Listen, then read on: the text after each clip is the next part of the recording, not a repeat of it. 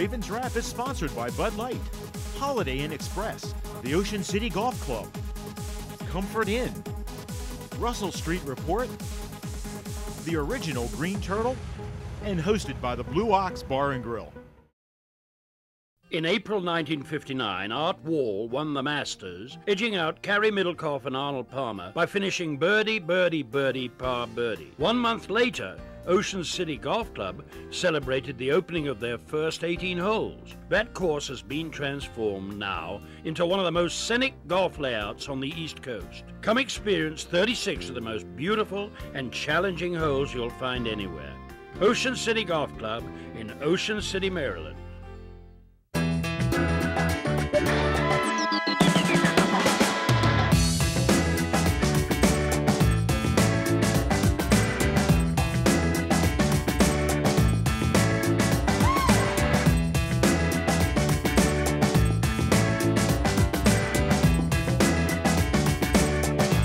Come see us at the Blue Ox.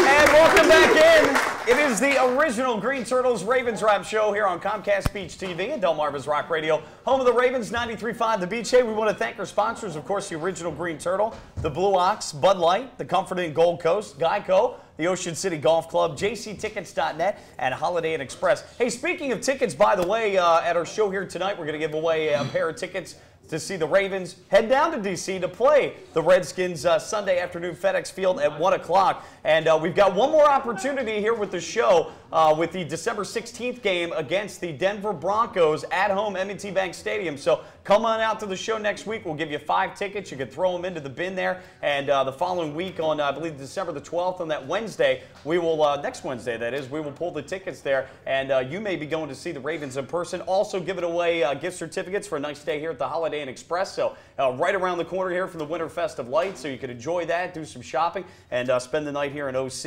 And also we got the Gecko to give away as well. So making it worth your while to come on down to the show. So we'd love to see you. You don't just have to be a Ravens News 44 member to come on down. All Ravens fans are certainly welcome here on the show. Mike Bradley, John Gehrig, Steve Slaza, special guest Billy Carter from BJ's On the Water. And did you make out okay with the storm? We got a little bit of water, huh? We had a little bit of damage. Had some water up under. We lost a walk-in, but you know, when you consider the damage that was done north of us, it's not even.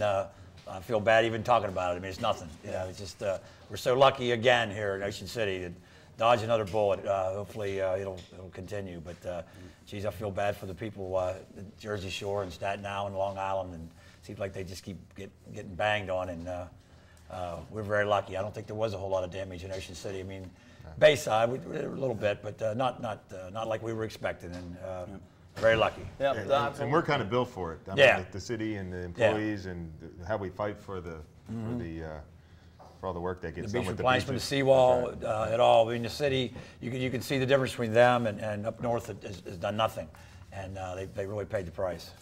Well, on to football. We've got a big week coming up where we're going to continue to recap here a little bit of the Steelers game before we move on to talk Ravens Redskins. You know, guys, one of the stats that certainly sticks out in this game, it's continued to be an issue all year for the Ravens is third down conversions. Again, 3 of 11 in the game. Pittsburgh was 5 of 13. That was a stat that really helped those guys out. They converted at some big times. And I say it always goes back to first down. And I'm all for taking shots downfield, vertical shots downfield. Obviously, though, the further you go down the field, the higher risk of an incompletion. And then when you face 2nd and 10 and you run the ball and you get maybe 2 or 3 yards and you're facing 3rd and 7 or even 3rd and 6, the defense knows a pass is coming. And I just feel like at times maybe where we take those shots, at least field position-wise, that maybe we need to be a little bit more judicious about that and maybe between the 40s or maybe on the other side of the field before we do that, because you take those shots and you're on 15, 20-yard line and you're facing 3rd and long, you have to punt, and you give the other team good field position. Yeah, you know, and taking shots sometimes, I mean, Torrey Smith had a rough night there, so taking some shots can work, and even if they're incomplete,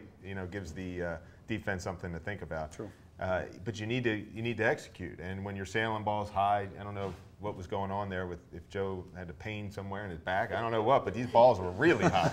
I mean, think about it. The ball's supposed to be here, and you have 2 feet of arms, You know, it's supposed to be here, and your head's 2 feet. Then your arms are 2 feet, and then they're 2 feet above that. I mean, that's a big miss. Right? Even on the completions, some of the guys had to make some really good catches to haul the football in for him. And you just need to execute. So I mean, that's really the issue. You're not going to have 3rd and short all the time, but you're absolutely right. You need to run the ball a little bit. You run the ball a couple times, and it's 3rd and 5. I mean, that opens everything up. You saw the tight end delay.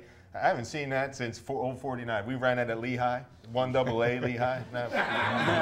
Made my living on the tight end delay. Well, Heath Miller was wide open on those plays. Yeah, but, he had a big game. I mean, but everything's open when you have 3rd and 5 or less. And Steve, I don't know the breakdown of this, but we talked about one of the issues with the Ravens this year that has not been characteristic of a John Harbaugh coach team is penalties. I believe we're 28th in the league in penalties. That's obviously way towards the bottom there. 8 penalties, 70 yards. I don't know the breakdown between offense and defense, but our offense certainly does not help themselves out when, again, you may have a positive play and you get negative yardage and it negates it. Or you start out at 1st and 10 and now you're faced with 1st and 15. And it's all downhill from here. You can blame Cam all you want. He's due plenty of criticism. But at the same time, when your players aren't executing, when they're not completing passes, when they're false starting, stuff like that, and you're faced with 2nd and 12, 3rd and 9, you know, it's very difficult for an offensive coordinator to be successful in the defense. I mean, there's licking their chops. It's pass all the way. No, we were talking before the show about, you know, when Haloti Ngata went offside, you know, that was a huge. Well, that was a defensive one, but you had him stopped. Yeah. But, you know, I read an article about Joe being a rhythm quarterback, and they said, what gets you out of the rhythm? He said, going offside and receivers dropping footballs. And, you know, both of them happened that night. So, obviously, you know, I'm thinking, what about the end of the quarter? That's sort of rhythm breaker, too. But, I wish I was Joe Flacco because it's everybody else's fault. It's everybody else's fault. No, I think it's everybody. It's the schedule maker's fault. It's Cameron's fault. It's the usher at the stadium. You yelled beer here too loud. Throw off his cadence or something. You know what I mean? It's everyone else's fault. But the number 5. No, number 5. He's pure. He's got a prime number. There must not nothing wrong with. Can't criticize. Well, it's always a little bit of everything, but I think this, you know, Bobby Vermillion pointed this out a few times. So, you know, Billy, with this, when you're going 4 and out or 3 and out all the time and having to punt the football, when your time of possession, your 10 less minutes of possession, you can't get Ray Rice the ball enough. You can't, you can't convert when you don't have the ball enough, and your defense also with that isn't as good as it was last year. When they're on the field time and time and time again, that's an issue as well. Believe me, the Redskins, being a Redskin fan, we saw that for about the last 10 or 12 years, where the defense had no sooner sat down on the bench, they're back on the field. You know, they stop, and they're not playing as hard because they're getting the offensive ball back, but the offense is 3 and out. 3 and out, 3 and out, 3 and out. The defense never gets a rest. They're always on the field, and the defense suffers.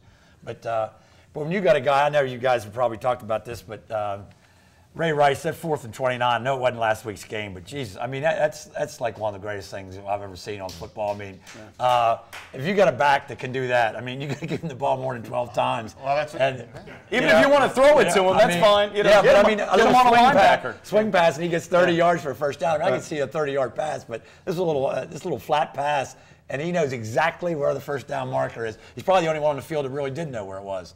And he didn't stop till he got there. That's right. His reward for that play was he didn't have to really show up to work this week. Yeah, that's right. And I'll give you another compliment. I think really you guys have the 2 best wide receivers. I think Bolden and Torrey Smith are 2 of the best pair of receivers in football. You guys probably just. Are you trying to butter us up? No, I'm not. But I'm saying I like watching them. When they're on, they're out there. You know. Well, you won't feel so bad for what's going to happen to you to Sunday. So you remember I did say a few nice things about you. Bolden is big time. I mean, he's world class. Well, now you can plug your Christmas party. Yeah, Christmas party's tomorrow, but Glenn just told me that this doesn't show till Friday. The party will be over. But man, it was a great time. You sure guys should have been there. Teenage Russ and the Fabulous Rustettes. Unbelievable. Just got in from their European tour. We had to come up and pick them up at BWI, and it's unbelievable. That's right, I forgot that. John, I wanted to ask you, I thought a critical part in the game that nobody's talking about in this one, and it was a 3-point game, as most Ravens-Steelers games are. We scored that touchdown with Anquan Bolden, and I always say that the biggest possession defensively is the one right after you score, because if you shut them down there after you scored a touchdown, that's a momentum builder. But if you allow them in any shape or form to score points there, that takes away from what you just did. And what happened? Tucker had a bad kickoff. They returned it to the 40 with one of the few times special teams this year, and in this game, special teams was pretty good most of the game. But they give up a return good field position at the 40. The defense allows them to get in a field goal position and make it 13-6. Okay, at halftime. So that 3-point, they eats into the 7 we just scored. It's 13-6. You take that off the board, it's 20-20. We're in overtime. I mean, who knows how the game would have played out. But my point is that I thought that was kind of a key thing. Even though they just got a field goal there, that was kind of big in my mind. And I saw that, and I'm thinking at halftime, man, that may come back to bite us. And you know what it did? Well, it especially hurt us when we come out of halftime. I hate when the defense is on the field right after the half. The first possession, after halftime, you got half the stadium is still in, taking a leak or buying beer, or talking or doing whatever. You know, the stands are empty. You got no momentum for the defense, no crowd, and they march right down the field and punch us in the face, 13-13. So yes, you're right. You want to stop them there, and you want to take. And when you can get a double-digit lead, that's obviously huge. And the Ravens had a couple opportunities to do that, go up, 2 touchdowns or something. We didn't execute on offense or in defense in this case. And then when we had the opportunity to kind of put it away a little bit or create some separation, put some pressure on Batch, we didn't do it on offense. Steve, let me ask you, I guess, 2 things with talking about that a little bit. We talked about the offense and blame them. They have their fair share of the blame. I will try to spin this a little bit, okay? We clearly didn't have our best game. Joe Flacco had one of his worst games, you could say, of his career. Yet, and I know we were at home, but yet against the #1 defense, that's a very good Steeler defense out there. Let's not take credit away from them. On an off day, we still scored 20 points. And in this series, back and forth, that's kind of a lot of points. Outside of that 35-7 last year, that rarely happens. In this series, that's a lot of points, actually. You'd think you'd win the game. Defensively, they certainly have to share the brunt of the blame on this one. It's up to the fans to decide who gets blamed more. I don't know that it matters. A loss is a loss, but the defense certainly wasn't on their game, as John talked about. Now, the whole game I was just sitting there going, okay, he's just sitting back. He's biding his time. He's going to blitz them. They're going to come after him. I don't know why, when you have a patchwork offensive line and you got a third-string quarterback, why you wouldn't go after him. But they just kept him in the game. And like you're saying, that field goal before halftime was huge because they went at halftime saying, you know what, we can do this anytime we want. Where if you hold them there, like you're saying, you got a 2-possession lead, they would have won the game. You knew it was going to come down to a field goal because the last 9 games or whatever have been field goal games. When you allowed them a field goal, you knew, hey, they thought in their minds, hey, we're coming back. But I just couldn't understand why they weren't going after them, especially in the first game where you had 4 sacks. Well, I want to pick up on that. Next segment, we'll talk about some of the differences from the first game to the next game, and then we'll get into the Redskins preview with our special guest, Billy Carter. More to come. It's the Ravens Wrap Show on Comcast Speech TV and Delmarva's Rock Radio. Home of the Ravens, it's 93.5 The Beach. We are back with more. Keep it here.